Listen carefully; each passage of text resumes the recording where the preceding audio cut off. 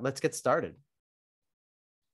All right, so once again, welcome everyone to the Clear Admit MBA Essay Insight event. I'm Graham Richmond. I'm the co-founder of Clear Admit, and we are going to talk about MBA application essays today with representatives from 4 schools. I want to do some quick intros. So let's start with, we'll go alphabetically. We've got Eric Askins, who's the Executive Director of Admissions at Berkeley's Haas School of Business. Hey, Eric, welcome. Graham, thanks so much for having me, and happy to be here and talk a little bit more about the essays. Excellent. Yeah, thanks for joining us.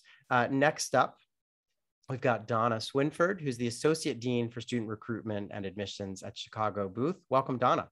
Hi, welcome everyone. Happy to talk with you. We're also going to hear from Pat Harrison, who's the Co-Executive Director of Admissions and Financial Aid at the Tuck School of Business at Dartmouth. Hi, Pat. Hey, Graham, thank you. And like everyone else, excited to be here. We're excited to have you. And then last but not least, we've got Whitney Kessner, who's the Senior Director of Admissions over at University of Virginia's Darden School of Business. Welcome, Whitney. Thanks, Graham. Greeting from Charlottesville, and looking forward to being here. Thank you. Yeah, we're so thrilled to have all 4 of you. Thanks for making time. And I love these sessions, love to kind of get into the nitty gritty and talk about the essays, because I know it's something that's very top of mind with candidates. I did want to remind everyone that at the end of this session, we're going to allow each school to jump off into an individual breakout room where they can take your questions. So as a result, we don't really do any live Q&A during the main session. So you can kind of hold your questions and then go and visit with any one of the 4 schools at the end, or you can even bounce around, and we will get you links to those individual breakout sessions as we get towards the end of the session. So again, welcome everyone. The first question I had, which I'm going to ask Eric, we'll just go alphabetical. Eric, I wanted to ask you, when do you read the essays in an MBA application? And also, like, how much time do you spend going through an application? Graham, thanks so much for that question. I think a lot of people put a lot of effort into getting their essays together, right? And oftentimes we hear that this is one of the biggest lifts in an application. And so we feel it's only just that when we start an application, essays are usually the first or second thing that we'll read. Oftentimes we'll start with a resume, sort of a roadmap to the application. But right after that, we'd love to get to know who individuals are. And we'll spend a solid amount of time with those essays. Sometimes these essays are read more than once in an application. These essays often give us the story, the overarching journey of the applicant, and something that's really important to us here at Haas, the storytelling ability, the understanding of where they've begun with the pivotal moment where they might be headed. And then the rest of the application is almost evidence in support of that journey. And for us, that's a helpful way of looking at an application. Excellent. So let's throw it over to Donna at Chicago Booth. How do you kind of go through this? When do you read the essays, and how much time do you usually spend? And I guess I just want to mention also that I feel like most candidates know this, but Eric sort of hinted at it. You're all reading these things multiple times, in the sense that anyone who applies to your program, their file is reviewed more than once. So when we talk about you reading it, Donna, let's just talk about your reading of it, but then presumably another colleague's going to read it down the road as well, and so on. Sure. Yeah. Well, thank you. I think that each application, I never necessarily approach them the exact same way. On our, when we open up our reader, the first page we have is just a dashboard where it shows high level, just employment, academics, goals. That's where we normally start.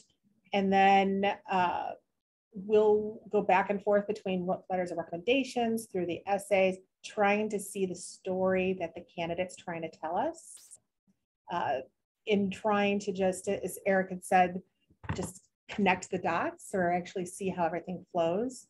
It also depends on if the interview report is there or not. If I'm in the 3rd read, I might start there. So it all depends on where we are in the cycle and where that application is. We can take anywhere from 10 to 20 minutes, sometimes depending on how detailed something is, maybe even longer, just trying to really assess the candidacy holistically. Got it. And we'll get in later to why there might be a wide range of time that you could spend, because you have an interesting thing with your word count. So we'll get into that a little bit later on. Pat from Dartmouth, tell us a little bit about how things are done in the Tuck admissions office. Like, when do you look at the essays and how much time are you spending when you review? Sure. We typically review it sort of in the order that you are putting in information in the application. So we'll start with kind of, background information. Where are you from? What program are you applying to? We'll look at your resume. We'll look at your academic background, your statement of goals, and then we get into the essays. So we've got that framework before we get into the essays, which address, why you want your MBA and Tuck and all of the other good stuff there. And I'd say probably, multiple people are reading the file. Probably on average, each reader's spending about a half an hour with your file. Okay, got it. Whitney, how about at Darden? When are you looking at the essays and how much time and so on? Yeah, actually pretty similar to Pat. I generally read them from start to finish, and each element, sort of that background information, the academic, the professional, it keeps adding, and that story is coming together. And then oftentimes when I get to the essays, I feel like it really sort of further fleshes that out, gives me more in-depth insight, more specific examples about that candidate. So I really do enjoy sort of reading the application as it's presented and sort of that start to finish.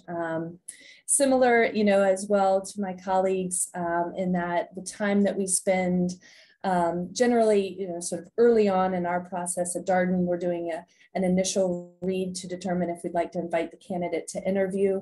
And then post-interview is when we're going to spend a lot of time doing that deeper dive into all elements of the application. Something we haven't noted is that our readers will not have seen the other reader notes post-interview. And so getting sort of those fresh eyes as we go through, and then later on in the process, that final read, bringing it all together. Got it. Okay. Yeah. Appreciate you shedding light. I know for applicants spending time on their essays, it's just, I think it's really helpful to know that, these files are getting multiple reads and that they are getting their due in terms of you all going through them and everything. So let's move on. We're going to get into some real specifics now. So first, we're going to talk with Eric a little bit about the way that things are set up with the Haas essays. And what I want you to do, Eric, if possible, is just tell us about one of your essay questions. Maybe shed some light on how you and your team came up with the question, as well as what you're looking for, like why are you asking it, and also just any advice you might have to someone who's setting out to kind of craft a response to the essay. And then I have some other questions I want to ask you, but let's start there. Sure. Well, why don't we start with our essay too, because it is a new essay for us this year. Now, our essay is, as written here on the screen, if you can see it, what kind of leader do you aspire to be and why? And I really appreciate Graham's prompt of how we got to this particular question, because hopefully what I'm helping you all decide is how you might craft a response to this. What's the rubric? What are we looking for? What are we hoping to gain from it? Well, we started with a much bulkier question in a couple of prior years, and we really narrowed it down to what were the strongest answers that we were getting. And the strongest answers were about you, about your particular journey, about picking that sort of goal, that target that you're headed to, and explaining to us why you want to get to that space, giving us a sense of what are your motivations, what are your desires towards that goal. For us, any strong essay follows a very similar structure. It is an example from your own individual journey, from your life, from your experiences, whether professional or personal, what you learned from that example, and how it fits into the overall narrative of your story. We wanted to make sure that there was a prompt that allowed you to respond in that exact framework. What type of leader do you aspire to be? Where are you headed? What is your goal?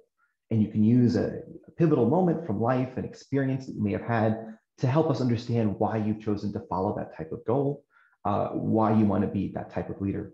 And then why? How does it fit into your overall journey? How can we take all the evidence from throughout your application to help understand better how you might achieve that particular goal?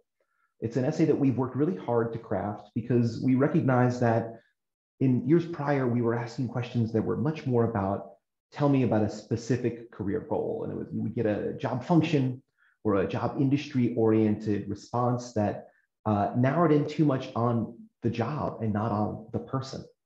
And so we've moved away from that career orientation of this type of question to really invest in the individual. Who do you want to be as a leader? Who are you as a leader already? Where are your areas of growth? How might you fill those areas of growth through our program, through other learnings to get to where you're headed? And so that was the big thinking behind this particular question. Got it. Okay, so you would say it's kind of fair game for a candidate to think and do the research into what's on offer exactly at Haas, and as they think about any areas, in terms of this type of leader that they aspire to be, it would be fair game to talk about some of the things on offer at Haas that might help them get there. Is that? So Graham, I'm gonna answer that with a kind of a wishy-washy maybe, and I'll tell you why. I think that it's incredibly valuable for candidates to identify an area of growth as part of any type of essay that they're sharing. Part of the reason you might be seeking a business education, seeking a leadership education, is to fill some gaps in your own journey to get you where you're going. Now, if you look at those gaps and you recognize there's opportunities here on our campus, within our community, within our program to reinforce those goals, that's great. But what I won't use the word hate, but what doesn't benefit the candidate is a list of courses on offer in the program. What doesn't benefit the candidate is proof that you've read the darkest corners of my website. What I'm much more interested in is your own journey and how you map that journey.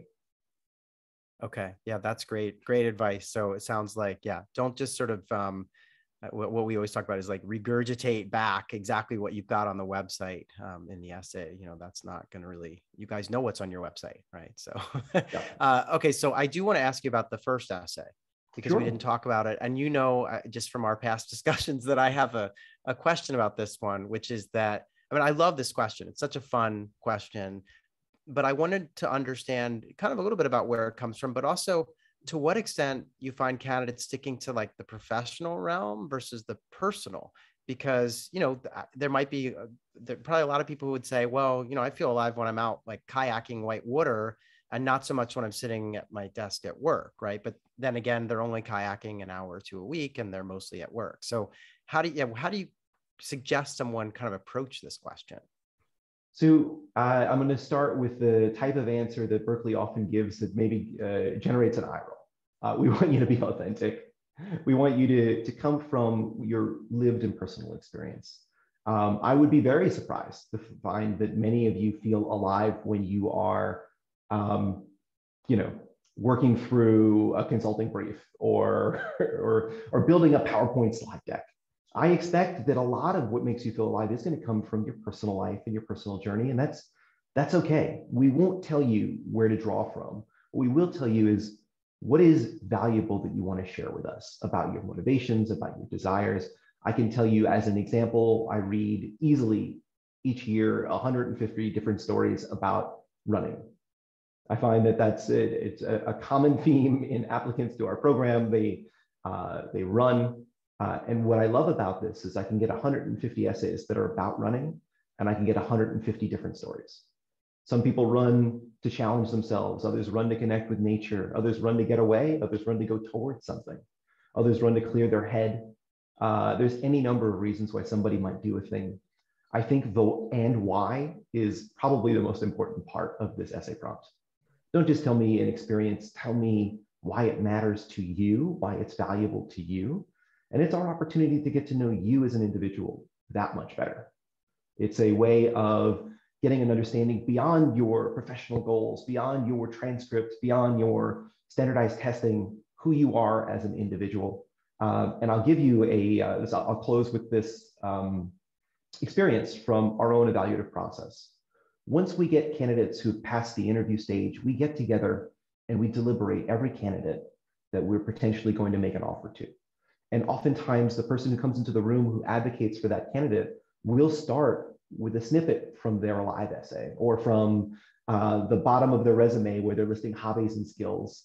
Something to the effect of, oh, I'd like to present my dancer who comes from a consulting background and wants to get into clean tech. Or I'm going to present my runner who started in not-for-profit but really thinks that they have an opportunity in the venture world. It's those pieces that allow us to personalize and really get to know you all as individuals, and then to present you as individuals to each other in our discussions. Got it. Okay, that's super helpful. At some point, I'm going to ask you down the road how many of those 150 runners are still running when they get to the hills of the Bay Area. All right, so that's super helpful, though. Let's talk with Donna a little bit about what goes on at Booth and the essays that you all have. Just as Eric did, pick one of your essay questions, shed some light on where it comes from, what you're looking for, and anything you want to share with a candidate that's setting out to write it. Sure, thank you. So I'm going to talk about essay number 2. This is now the 3rd year that we're using this essay. We feel like we kind of got it right a couple years ago when we wrote this particular question. I think when you look at your entire application, there's many places for us to see evidence of your professional growth and also your kind of your career self, your careers within your resume, within your professional recommendations, your goal essay. Here we wanted to get to know you as a person. And that's why we actually said that we want to learn more about you outside of the office so that we can start getting to know you really as a well-rounded individual. What are you curious about? We keep it very open-ended because we want to give the person, the candidate, the opportunity to tell us something that's important to them, and what do they want us to get to know about their candidacy, about their person, who they are as a person. We really have found that people share things from, again, why do they like to run? They'll share something personal about their experience growing up. They'll talk about there was an essay about a woman who lived in Iowa and how she would sit on her grandparents' front porch and see their farm, and about how she would watch the corn grow. And so these were just things about tying them to who they are as a person, so that we get to know who, kind of learn a little bit more about what they would contribute to our community. Got it. Yeah. No, that's a really interesting example. Okay, so I have to ask you, and I always, I often don't notice this, but because every essay has a word count, most schools have a word count, and most times it says 250 word or 500 word maximum, but everyone can see on screen here that yours says 250 word minimum. And so how do you, A, how long are the essays that you're getting? And B, any guidance here? I mean, what prompted your team to say, you know what, let's just set a minimum and not a maximum? And did your staff come back and say, why did you do this? Are we, we're getting overwhelmed? Or how's it working out? So we get this question a lot about why we have a minimum. And I think that sometimes we get a little bit more credit than we probably deserve. I think we had a conversation, what should our maximum be? And I think someone just said, what if we had a minimum? And we said, sure, why not? And we'll give really the candidate the opportunity to tell us their story in the number of words that they felt that they needed to tell that story. I did peek to try to understand or try to see how many kind of the average word count, and it's probably between 500 to 700. We get very few that are over 1,000 words, and we get very few that are under 300. But we get the candidate the opportunity to use as many words as they want. So if they can tell their story in 251 words, or if it's 2,000 words, we're fine with that. Got it. All right. Appreciate you, shedding light on that. It is just an interesting quandary that we see people asking even on clearadmit.com. It's something that comes up a lot. So great to get that guidance. Let's move on and talk with Pat about how things are at Tuck. So you have 3 essay questions that we've got up on screen here. And I wanted you to do follow the same exercise here. Pick one of them, shed some light on it. Where did it come from? All that good stuff. Sure, thank you. I'm going to shed light on essay number 2. But before I do, I just want to take one step back and bring it to our 4 admissions criteria. So answering your question of why did we select this question? When we evaluate candidates, we're looking at 4 qualities. We're looking for students who are smart, accomplished, aware, and encouraging. And every part of our application is designed to map to at least one or more of those 4 criteria. So essay number 1 and number 2 map to aware. Essay number 3 maps to encouraging. We specifically chose this question to get more at our candidates' awareness, looking specifically at showing that they know who they are, they know how their values and experiences have shaped their identity and their character. It ties very tightly to Tuck's core values of providing an experience that is personal, connected, and transformative.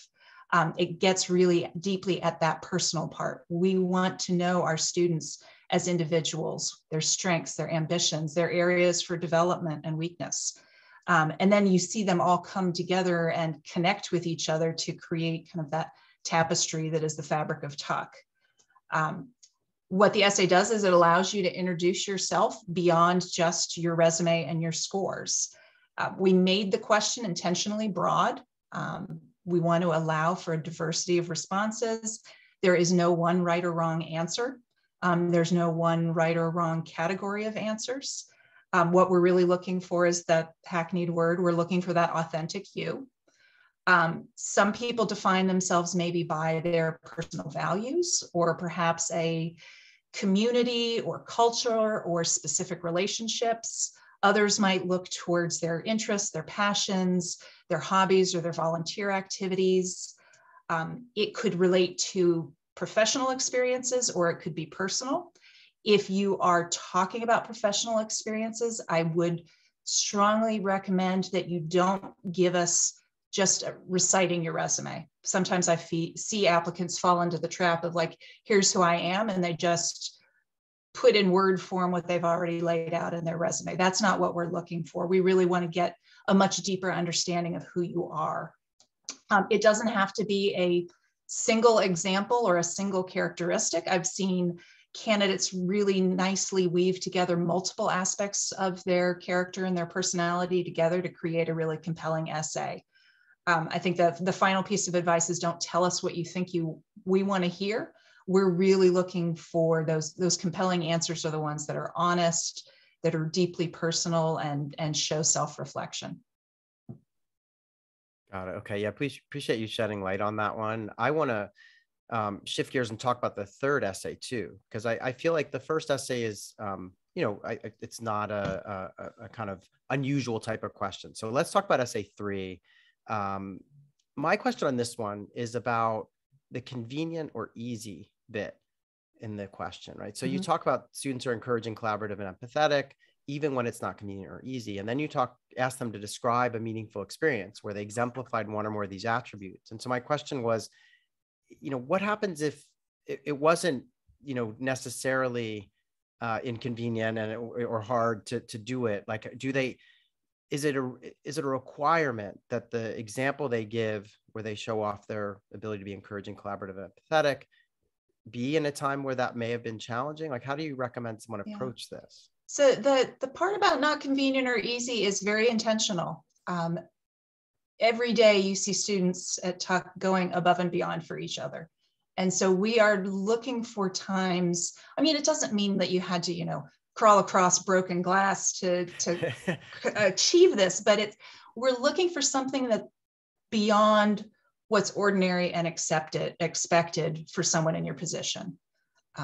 We don't want to just see the day-to-day. We want to see times when, you did more than what people ordinarily would do.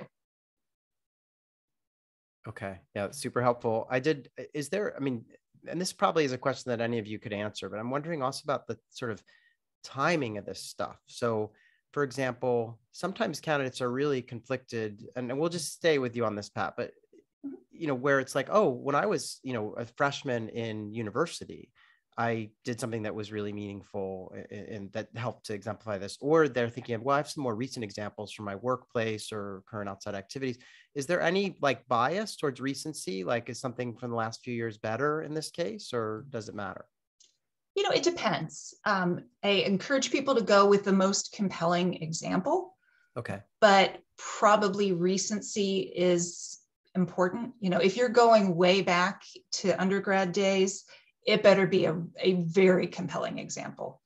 So I think if you are, and, you know, some people are only a few years back, you know, away from that. Other people are, you know, that was 10 years ago. Why, you know, nothing else has happened in 10 years. So I think you use your best judgment for the most compelling example, but then closer to this point in time is probably better. Okay, got it. All right, thanks for that.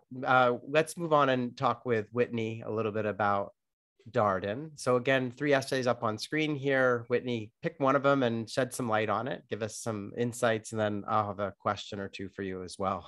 All right, thanks, Graham. So I'm going to focus on our second question there. Please describe a tangible example that illuminates your experience promoting an inclusive environment, and what would you bring to creating an inclusive global community at Darden. So we really see our essays as a two-way conversation. It is a way for us to signal who we are and what is important to us, what the values are here at the Darden School. Also a great way for you as candidates in your own voice to share with us what's important and who you are. I've loved hearing from our colleagues, and hopefully it's coming through that we do want to get to know you as a person, more than just who you are from your academic and your personal experience. That story is unique to you, and we really hope to hear and learn more about you through this application. You know, it may seem obvious, but you're not just applying to a job. You know, you're applying to join a community that you will be a part of for your 2 years and beyond. And so we really seek through the questions that we ask to get a sense of who you are, what's important to you, and get a sense of, you know, your contributions within our community. So every spring we do a deep dive into our application, and we break it into subgroups, and we have a specific group that focuses on our essay questions. We elicit feedback from our colleagues beyond admissions, which I think is often really helpful to make sure we're capturing and asking questions that are authentic to us and that would be helpful, you know, as we seek to build that next great class of students. So inclusion is something that we talk a lot about here at Darden, certainly seeking to promote an inclusive environment, inclusive community here. We talk about it. We've had faculty do research. Our Darden Student Association, their main focus the last 2 years has really been around inclusion. And so we felt that it was very true to Darden to ask that in this year's application. We also, with intention with this question, we're looking to get at more of that action orientation with an example. So moving away from some of that abstract thought and sort of helping us understand, showing us an example. Another thing I want to highlight is that in order to have an inclusive community, everyone plays a role. So by asking this in our application, we feel we're going to hear directly from you. We are a global community, and so that is intentionally included as well. Our students are coming from over 40 different countries. Many of our students have had experiences outside of home country and home region. So this recognition that you will be studying and working and you know, having this experience with people from all over the world is really important to us. So all included, or all trying to include that in this this essay number 2. Okay, got it.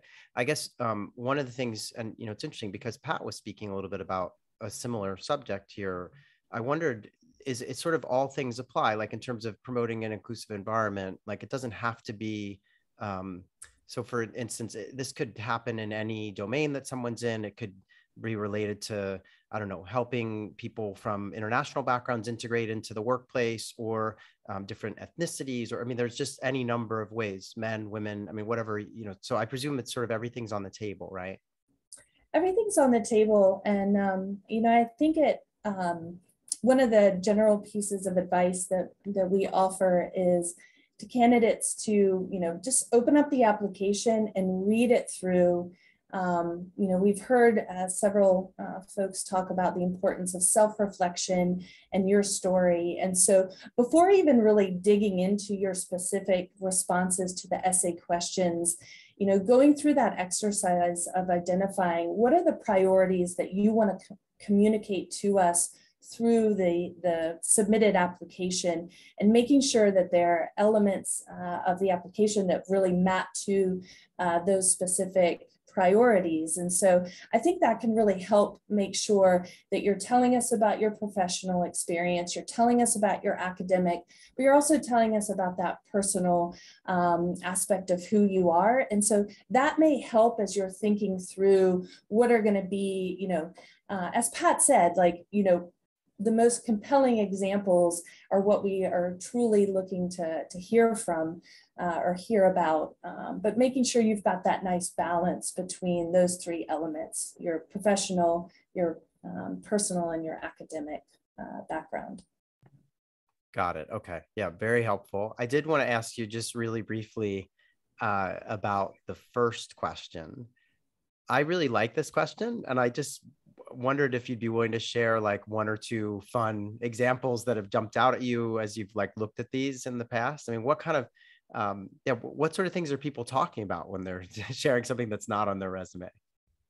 Yeah, so this is, we sort of iterated on some previous essay questions along the lines, and new this year is not on your resume, because we asked people to introduce themselves, and we found a lot of times we were hearing about things that we were finding through other parts of the application. So we're excited to see what people do share with us. And so on the one hand, we're being directive and saying not on your resume, but on the other hand, it is a blank slate. And I think that there's the opportunity to editorialize in what is the most, authentic response. So what you share with us is certainly your choice. And I think it, as you think about all the other things and all the other information you're sharing in the application, we're really looking forward to this and hope it gives us that interesting element, insight into who you are and who you would be within the Darden community. Okay. Yeah. So I guess one of the questions that I had related to this is, let's say, to take Eric's theme from earlier, that someone has that they're a runner on their resume, and they've, maybe they list out the races they've run in. Is it fair game that the thing that maybe isn't on their resume that they might want you to know is that they had a terrible accident when they first started running, and it took them 6 months or a year to get back on their feet. And that's not something they would necessarily put on their resume. Yeah. Although, or does it have to be something that's completely sort of not related to anything on the resume, like a from out of the blue type thing? Yeah, I think the former. We're not going to be checking, to make sure it's not. I think it was Eric who also said the and why is so interesting and relevant. And I would say that goes here. Yes, you may have that you run on your resume, but why do you do it? Maybe it is for health, maybe it's for, fundraising and something that's really meaningful to you. So I think the story behind anything that you choose is going to be the most interesting to us. Okay, perfect. Wow, if I'd known that we talked so much about running, I would have gotten Nike to kind of come on and sponsor today's event or something. But anyway, all right, so let's move on. We have some additional questions that we wanted to ask, and these are our lightning round questions. And what we're going to do is we'll run through these questions with our panelists today, and then after we get through this section, we're going to let them head off into their own individual breakouts where you can pepper them with questions and anything that you want answered, and we'll get you links to those breakout rooms. But in the meantime, we've got some more work to tackle here. So I wanted to stay with you, Whitney, just because we'll go backwards through the alphabet this time for fun. So describe the Darden student community in 3 words. I have to say inclusive after I just set that up, but no, inclusive, fun, and I would say passionate. Okay, terrific. All right, Pat, what would you say if you had to describe the Tuck community in 3 words? Inspiring, all in, and fun. They're smart, but they don't take themselves too seriously. Got it. Okay. Donna, how about you? I would say humble, curious, and supportive. Okay, excellent. And Eric, we might be out of words to use, but what would you say about about Haas? Well, I realized I hadn't talked about our defining leadership principles at all during this entire call, which is strange for me. So why don't I go with confidence without attitude, which are three words which very much describe the community here. Yeah, that's terrific. Okay, let's stay with you, Eric, for our next lightning round question, which is, I'd love to just have a piece of non-essay advice. I know that this whole session today is really, focused around essays, but just some piece of advice you have for another component of the application, or anything you want to share with candidates who are thinking about applying to Haas. Sure. I'm going to steal something that was prompted into my mind by Whitney's responses to her to the essay prompt question, which Whitney mentioned about it's not just a self-reflection, it's also figuring out what goes in your application. I've often used this in the framework of curation. It's tough to see, but so much of who we are is not going to get communicated in the written portion of your applications to business school. There is a really significant amount of work that happens between self-reflection and when you sit down and start writing and start submitting material and start thinking about what you want your letters of recommendation to say about you and what type of things you're going to bring forward in a rewritten resume. It's this act of curation that I think is really difficult, of saying, well, what is the one narrative that I'm hoping to tell for business school so that they can understand what my goals are, what my journey is going to be, both prior to business school, during my time there, and what my future will hold.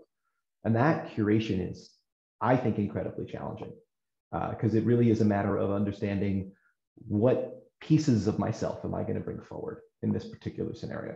And so my advice here is to spend some time in that curation space, saying, okay, I've done that self-reflection. I understand a little bit more. What parts of myself reinforce this story and this journey? Terrific advice. I will say, I just spent some time not too long ago recording a kind of video with one of my colleagues at ClearMed all about this need to sort of take a personal inventory as one of the steps when you begin thinking about applying to business school. And so, yeah, I could not agree more with the advice you're giving. Let's go back through. So Donna, how about you? What's one piece of non-essay advice that you would give applicants interested in Chicago Booth? Sure.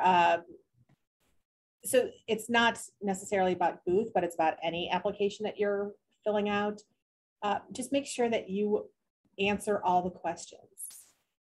I am always surprised at people leaving sections blank within the application, not answering the questions that we ask. So just know that if a school is asking you something, there's a reason behind it. So don't do yourself a disservice by skipping something. Yeah, now if I can add to this, when I worked in admissions at Wharton, it would bother me to no end when someone would fill out something, but clearly have used like a similar question from like a peer school's application. So, maybe we asked them about their activities and we asked for certain things about those activities, and they gave us other things that I began over time to recognize were coming from some other application that they had filled out. So, and that just annoyed me to no end. And you don't want to really annoy your admissions reader, obviously. So yeah, terrific advice, Donna. All right. So Pat, how about you? What's a piece of non-essay advice for our candidates who want to go to Tuck? Really get to know each of the programs you're applying to and understand why they align with your goals. You are going to put a lot of time and money and effort into these 2 years of getting your MBA. Make sure you understand why each is really the right school for you. Don't just rely on rankings and choose the highest ranked school, because you may be miserable, even though they're two spots higher than where you really want to be. So find the school that really addresses your needs. And then that also saves you time, because you're not applying to a million schools. You're very thoughtful about which schools really make sense for you and your goals. Yeah, well said. I think, you've touched on a really great, don't ever apply to a school that you wouldn't be perfectly happy to attend. I mean, that's just kind of, it sounds like common sense, but I think people routinely will apply to schools that when they get through the process, they're like, oh, I don't really want to go to that program. So to the extent that you can do that work up front, that would save a lot of time. And yeah, and I also think that it's great to just taking that opportunity to get to know each program will help you to be a better candidate. I mean, that's something that I have seen over and over again. If you do your homework and get to know these programs and talk to students and grads, it shows when you apply. So spend that time, especially as we here we are still a good bit away from any deadlines. So people have time to do their homework. Whitney, how about you over at Darden? Any kind of non-essay advice that you wanted to share? Yeah, I think just sort of in general, if you can look at this process, understanding that there are a lot of steps and it can be time intensive, but if you can find the joy in it, if you can see the benefits of that self-reflection and taking an inventory of what's important to you, not just seeing the application as a means to the end, but really a great chance for you to ask yourself important questions around, what is important to you and where do you really want to focus your energy and your efforts going forward. So I really see all of this as an important building block. Yes, you're applying, submitting that application and need to go through those steps, but sort of recognizing that it's part of a bigger journey, and so important, as I think, as you touch on, Graham, too, what you really want to get out of this, and from each school, understanding where that place is that you can really thrive and do your best work. Yeah, thanks for that. I was going to just add that both you and Pat have mentioned something that's kind of means to an end thing, which is that I just sort of feel like sometimes candidates get lost in the idea that, I have these career goals. I want to go to this school and do this job, but they're going to spend 2 years, in most cases, in business school. And those 2 years are important. And so I just would encourage everyone not to lose sight of the fact that, 2 years of your life are precious, and you should go somewhere where you're going to be happy and where you can really, be a part of a community. So in any event, appreciate you guys shedding light on this stuff. We have one more lightning round question. And so Whitney, we'll just stay with you and go back through. And this one is in honor of the Darden essay question. So I wanted to see if you'd be willing, Whitney, to share something about you that's not on your resume. Sure. I'm a sports mom. So a lot of my time outside of work can be found on sidelines. And I mentioned to the group prior, had the wonderful afternoon following my son around as he played in a golf tournament. So a lot of my activities and board work relates to my children, but the rationale behind the why, is certainly something that's important to me. Got it. All right. Pat, how about you? Something that's not on your resume that you want to share with us? Sure. So Whitney's the sports mom. I'm a theater mom. My daughter is all about the arts, and both of us are huge Broadway musical fans. And so that's been a fun thing to share together. Excellent. Donna, anything that's not on your resume that you would care to share with applicants to Chicago Booth? Well, I guess I'm going to keep along the kids discussion, but that I recently am an empty nester, but more importantly, that I went through the college application process with 3 kids in 4 years. Oh, so wow. I'm very sympathetic to our candidates and having seen it from the other side. Got it. So I thought you were going to say that, you can often be found in the seats at Wrigley Field or something. Well, I was going to say that one. that was my other option, either the Cubs or yes. Yeah, got it. Excellent. Eric, how about you? Something that's not on your resume that you'd be willing to share with applicants here? Oh, so I'm going to break from the theme here. I'm not going to talk about my kids, although they are great kids. So I kind of feel bad that I didn't prepare to talk about them. But when I think about this not on your resume type of question, I think what triggers in my mind is how often I talk to applicants who say, I'm from a non-traditional background, or I'm from a background that doesn't relate to business school applications. And I think back on my own story.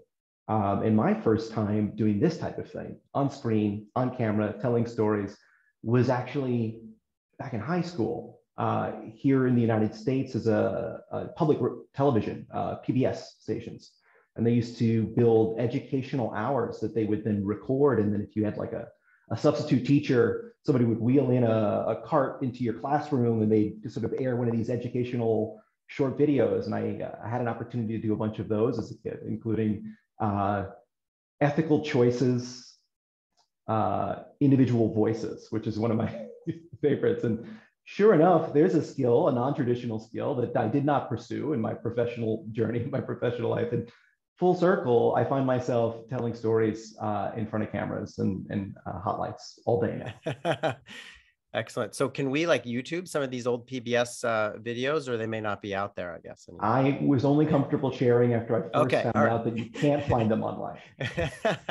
Excellent. All right. So I appreciate you guys humoring me with some of these lightning round questions. I just feel like it's important for, everyone who's tuned in to just understand that you guys are regular people and not these sort of gatekeeper types. So in any event, what we're going to do now is everyone's going to hang out with me except for our panelists. I'm going to invite you guys to sign off and head into your individual Zoom rooms, and then we'll get everyone who's joined us the link shortly. But I did want to really thank everyone, Whitney, Pat, Donna, and Eric. Thank you so much for making time to talk about your essays. And yeah, I hope you get some good questions in the breakouts that are forthcoming here. So thank you so much for your time today. Thank you, Graham. Thanks, Graham.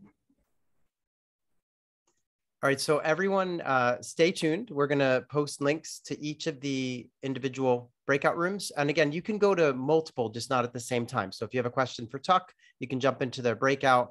We're going to post those links in the chat here momentarily, and we'll also put them up on screen. I feel like you might even get an email too with them. So you'll have links to get to these individual breakouts. While we're giving our panelists a moment to get set up in their breakout rooms, I just wanted to offer a couple of quick tips for those of you who are, embarking on the admissions process. And, we're at the beginning of the summer. Well, I guess we're now, several weeks into summer, but we're still a good ways out from the deadlines. And so what I would say is, clearly, if you're still thinking about or prepping for a test, get that stuff out of the way. And the same thing would be true for any academic fine tuning. So if you need to take MBA math or some extra coursework to help pad your transcript or address a lower GPA, all that stuff, this is the time to be doing it. The other thing you should absolutely be doing is figuring out who your recommenders are going to be as part of your application process and get on their radar. You don't want to leave this for only a few weeks out from the deadline. So talk to your recommenders, have that initial conversation. ClearAdmit actually has a guide on how to go about talking to recommenders and everything you should present them with, because this piece of the application process is not as simple as you picking them and just signing them into the system. The schools are judging you on your ability to manage those recommenders and make sure that they produce solid letters. So don't lose sight of that and get in touch with your recommenders sooner rather than later.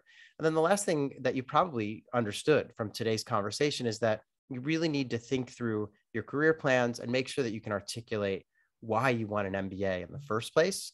And that's part of, just thinking through your background and what you want to do next, and just being able to get that all out and just practicing it, because you're going to use this in your interviews as well as obviously in the essays that you're going to write.